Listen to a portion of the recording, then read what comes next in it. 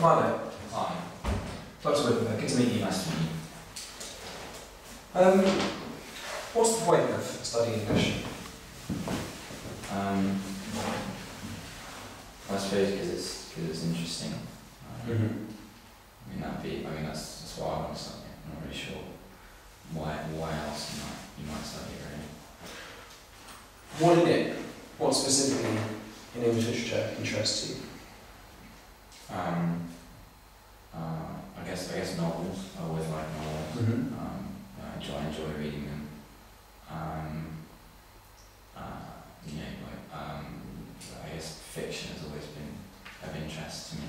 Mm-hmm. But I guess I've never really thought about it any more than that. Yeah. So you're talking about fiction and about novels. Would you say that they're roughly the same thing? That novels and fiction could be kind of lumped together?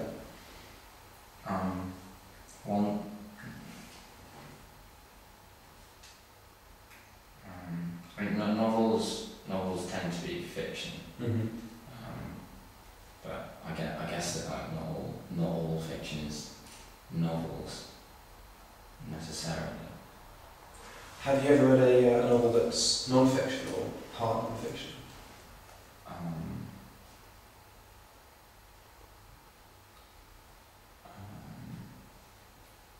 Not that I can think of. Okay. Tell me about something that you have read recently.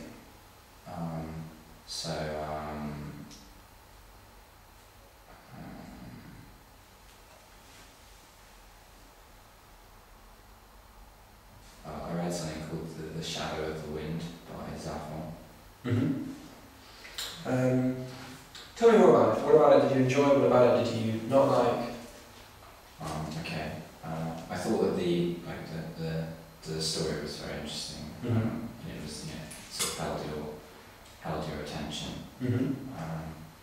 A lot of the characters were quite interesting as well.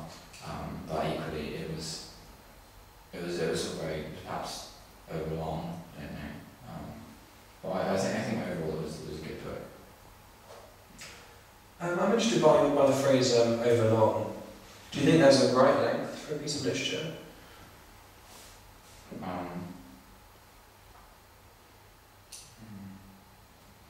guess, depends on the reader a bit. You need to know what your audience is, what it's all. If you're writing for kids, you can write such a long book. If you're writing for adults, maybe you can write a longer book. Is it right though that say literary artistic expression is narrowed down by consideration of who your readership is? Does that limit literature perhaps? Maybe, but also you have to. I don't know. I guess literature is, if no one's going to read it, there's not a lot of point. So you have to, in some ways, cater to, what other people are going to get from your book. Mm-hmm. I like that idea. I think that's worth thinking about a bit more. If no one's going to read your literature, there's no point in writing it. So, would you say that there's a relationship perhaps between how much something is read and its literary value? Maybe, yeah. But I guess not always. Maybe there might be some things that are good, you just don't get a lot of exposure. Mm-hmm. Or maybe I don't know. Or maybe it'd be hard for something to be liked a lot if it was bad. But it's not really something I've thought about before. Mm-hmm. Things that might be liked a lot if they're bad. Yeah. Can you think of examples of books like that you've come across?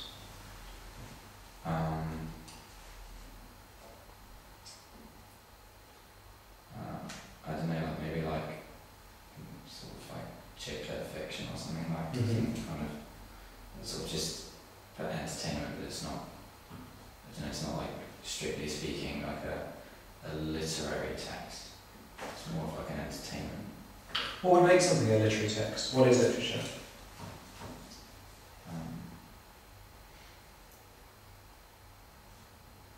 Or let's break that down a bit. So, what makes, say, Shakespeare literature and 50 Shades of Grey not literature? So I guess Shakespeare is like, it's valued by like a sort of academic community. There's a sense in which it's studied, in which like 50 Shades of Grey wouldn't be. There's like a kind of it's a more difficult text as well as Shakespeare. But I mean they're both like written things that kind of intended to be read, so it's hard to make a distinction. Before we go on, can I check that sentence? Say that both Shakespeare and 50 Shades are intended to be read. Yeah. Yeah. Can you perhaps see a difficulty with that, a problem with that statement? Thinking about how Shakespeare was originally received. Well, I guess it's sort of to be performed. So I guess you might say that they're both meant to be consumed by kind of an audience, but like that they're not. That might not be the same audience. You've created a sort of a valuable dichotomy, I think. You've talked about things being created to be consumed and things which are now studied, and that there's something different between those, and there's a relationship that's sort of related to what literature might be between those two things. I wonder if we my colleagues and I spent a long time studying 50 Shades, if it would become literature. I don't think so. It wouldn't be like any different just because it had been studied. So I'm not really sure what the difference is between the two.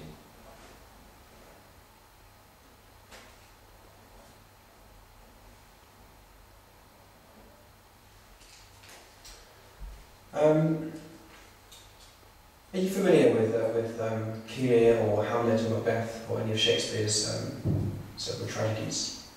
Yeah, I read Macbeth at school. Could you tell me what you think makes Macbeth a tragedy? Well, Macbeth dies at the end. Yeah. So I mean that tends to be what happens in the tragedies. Yeah, there's a lot of murders in it. It's not very funny. So I mean, I guess you could say it's a sad play. If, say, we reimagined a recreation of Macbeth, a liberal direction with someone who was taking Macbeth but making some changes to it in his or her production, and at the end Macbeth wasn't killed but was, say, taken into slavery, do you think the play would still be a tragedy?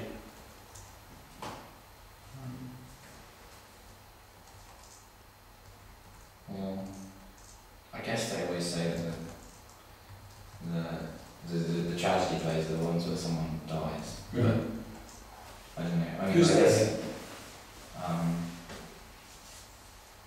I don't know. It's just I guess how people have tended to categorise Shakespeare. So like the Right. tragedies are the ones where people die, and the comedies are the ones where people don't. But maybe like I don't know, something like being taken into slavery is sufficiently of a bad outcome from Macbeth that kind of is as good as. Those categories, the way that people in general have tended to divide Shakespeare's plays, are they worthwhile things or are they just convenient things? I don't really know. I mean, it's useful to talk about. It helps you kind of, I guess, like just make it into like easy topics. But I don't really know if it adds a lot to studying, and I'm not really sure what it tells you about play, other than like the basics of what happens. So before you go to see the play, you've heard it's labelled and you have some sense of where it's going to end up, basically. Do you think that changes the way that you see the play, and perhaps indeed you having studied Macbeth in a more absolute way, you having read Macbeth before, changes the way that you react to it when you go to see it?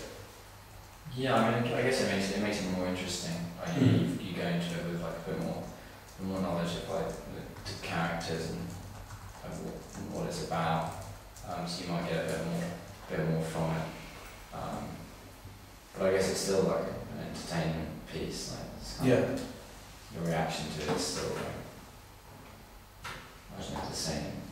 More from it and not less from it. I think that's.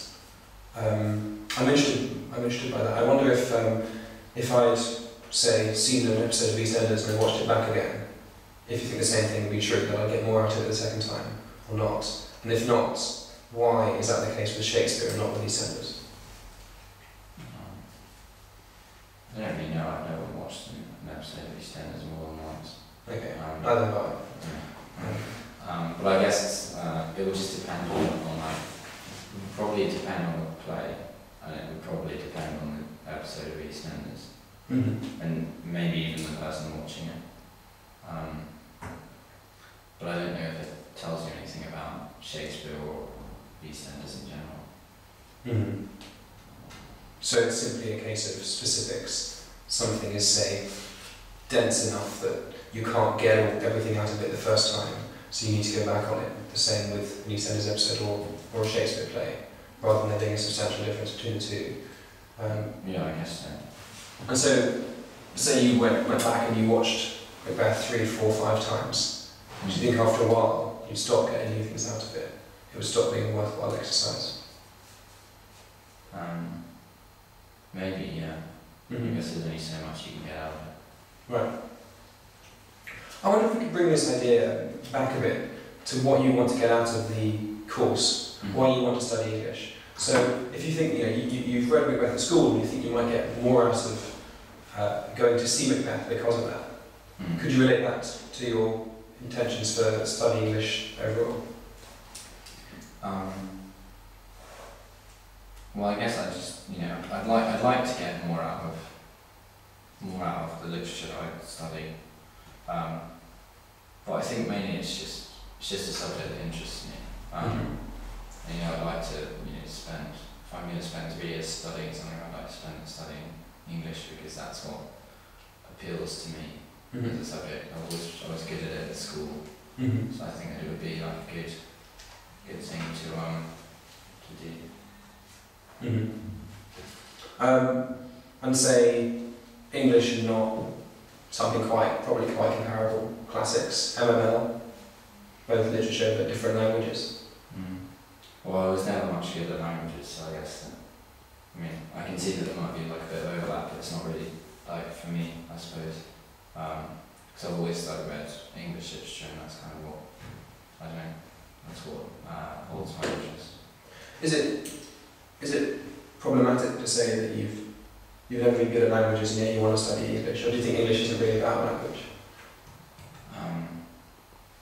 Well, I guess I mean foreign languages. I suppose it's not. It is a language, so studying, but it's more about the literature than the language itself. I hope that I already understand the language. So you can access literature? Yeah.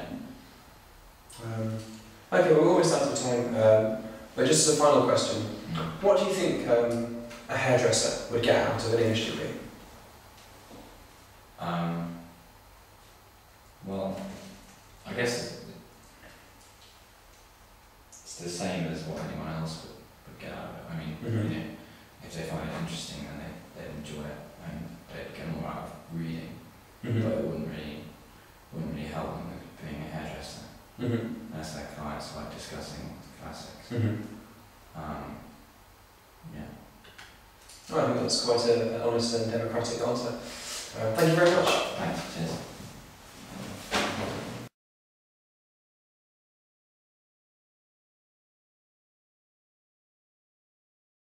Okay, how did you find that? Don't think about that one. It was quite difficult. I was fumbling Francis a lot. Yeah. Struggled to deal with things that I hadn't really studied before or thought of before. Which bits did you find particularly difficult, and which bits do you think went better? I think it was a bit better when we were discussing like specific bits of literature, Mhm. and like harder when we were discussing more like conceptual things in general. Yeah. So then a good tendency, and something that is always legitimate to do, is to take a question and apply it to a particular book. Mm-hmm. So if I say, what do you think literature is? And you say, well, the thing that I most feel is literature is Hamlet, for example, and talk about that. That seems like a slightly invasive way to answer a question, but actually it gives you a bit more to work with in your answer, and I think could end up being more persuasive overall than just saying on a conceptual level. Okay. That said, a couple of times when we did go down into details and specifics, I got the impression that you named things that you'd read but weren't that confident about speaking about. Is that right? Yeah, I guess so. It's sometimes like hard to remember when you're in like an interview situation. Yeah. So my advice then for preparation would be pick out a few things and really know them. So like, if you're giving an example, give an example of a book you read the week before the interview. Yeah. And a lot revision time as if it were an exam to revise any books you've mentioned in your personal statement, any books you've mentioned in essays that you've handed in beforehand. Yeah. That kind of thing. So you're really clued up, and I'd read about the authors, so you can talk about that. I mean, Wikipedia is a good start. I'd read about the history of the creation of that particular text. Sometimes it feels like it's a bit of a cheating way around, but actually it's a really good thing to do. Can be to pick out a few short poems by well-known authors. So pick out like a poem by Wordsworth, say, and really learn it. And because it's short, you can actually get a lot of information and detail about it, and it's quite easy to remember. Yeah. In terms of body language, did you pick up that when you got nervous, your body language changed? A little bit, yeah. I guess I like fidgeted more when I was nervous. It just changes your demeanour a bit, I guess, being nervous. Yeah. Which can make things a little bit difficult. I mean, yeah, I was nervous all day, all quite nervous. Yeah. But I think it's remarkable how much you can trick people doing things like having your hands somewhere set, where you can keep check on them, they're not going to move them. Even if you're going to fidget, just having them sort of out of sight, so you're not kind of distracting the interviewer. And I think your eye contact was fairly good. You don't need to be staring into the interviewer's eyes. That's a bit strange. Yeah. But making sure you don't look sideways to the watch on the table or the clock if there is one. It's quite an easy thing to do, but it gives off a kind of inherently very bad impression. Great. Okay. Well, yeah. Thank you very much. Thanks.